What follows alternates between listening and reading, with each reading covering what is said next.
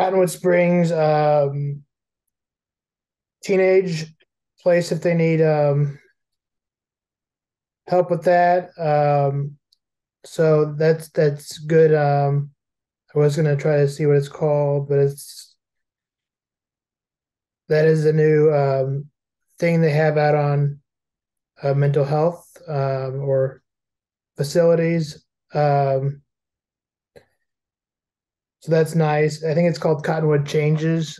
Um, it is, and it's they're real close to each other. I think Cottonwood Changes in 138th Street in Olathe, and Cottonwoods is a little longer, or 135th. So they're pretty close to each other, obviously. So that's That's one thing. fantastic. There's a real need for that. Yeah. I know a lot of the diagnoses you get at a later age, but we still need help for the teenagers and stuff like that. And they're going through a change that they're going through a thing that we never really had to go through as Yeah, kids. for sure. COVID. They have different expectations and they have different lives. They they're all locked into their phone. They're all not as friendly as like when we were kids. They don't talk to each other as much. They don't interact Hmm. with each other. But two final things I wanted to get to, or really two final things. There's some people that have mental health disorders, and either they think a group is helpful, so they go to the group, and they go to and they don't want to go to psychologists because they don't think it's helpful. I've met people like that. Or there's people that think, okay, group, okay, psychology is helpful, but group's not for me, and that might be true. But how important do you think it's for you to go to your psychologist and/or group?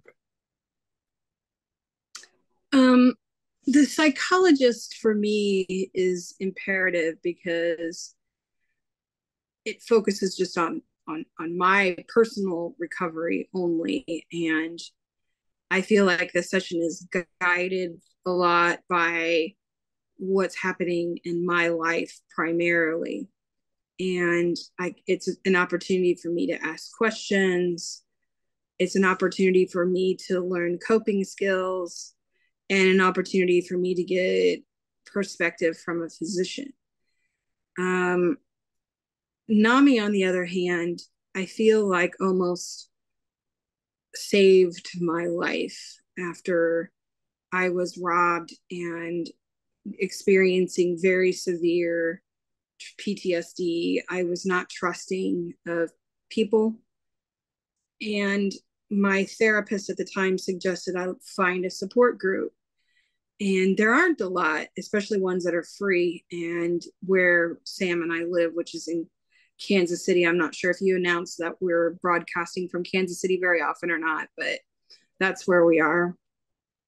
And so when she and I were doing a search for support groups, I was, of course, hoping to find one that was specific to PTSD, but NAMI encompasses any mental health illness, including PTSD. So I thought that I would go check it out. And the first time I went, I was nervous. I'd never been to a support group of any kind with a doctor or not with a doctor in a hospital or anything.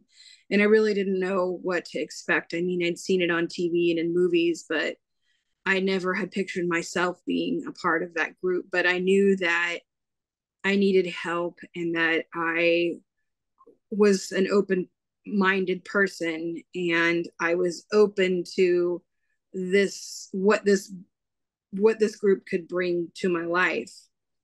And it has brought me so many countless blessings. I couldn't begin to number them all. And although I volunteer weekly for this group to facilitate the group, I also every other week just participate in the group as well. And it has given me a sense of I'm not alone with the struggle. It has validated a lot of my thoughts and feelings as a person, as a woman, as an individual living with mental illness. It's given me strength when I was weak. It's given me celebration and congratulation through my triumphs, some of them being just baby steps.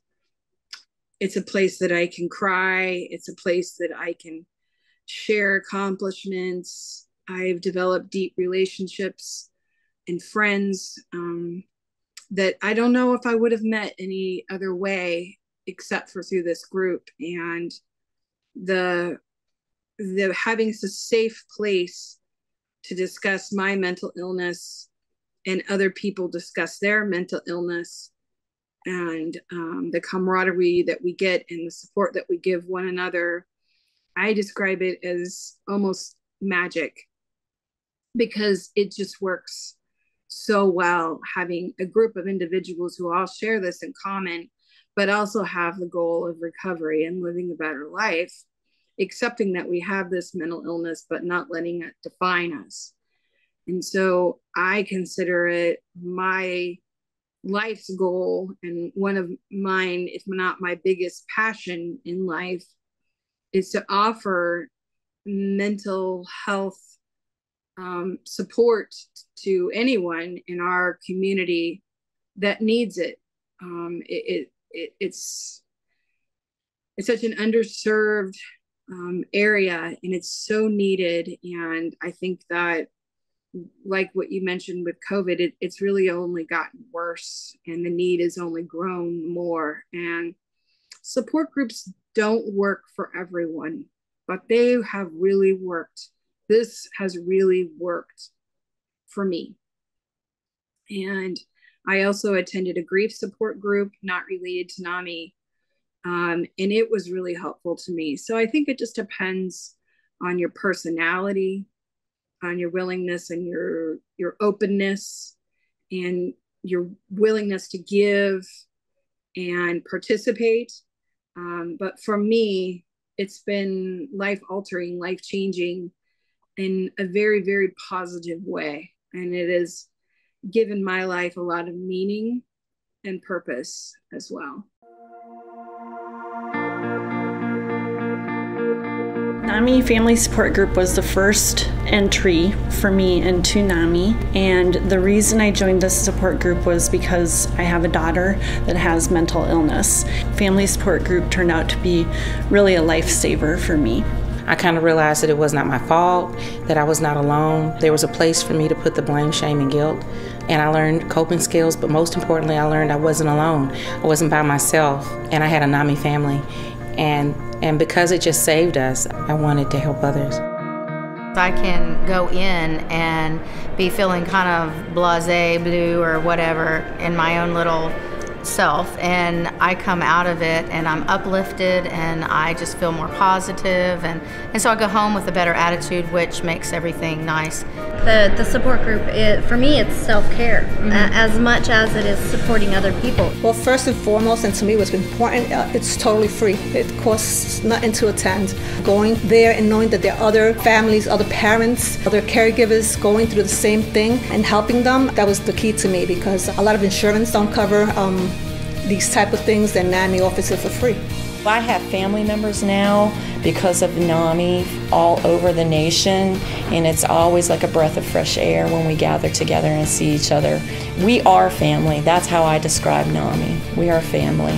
NAMI Family Support Groups will save your life. To learn more about NAMI Family Support Group and what's available in your community, visit nami.org/FSG or call. Kansas wins pretty easily over Oklahoma State, 87-76. Grady Dick scores 26. The Jayhawks were only ahead by 2 at the second half. They outscored Oklahoma State by 9 in the second half and won by 11. Kansas State loses to OU and drops to 4th in the conference. Kansas State has lost 2 in a row and are just a game over 500 in the conference. Mizzou gets outscored 89-56, the biggest defeat of the season against Auburn. With sports.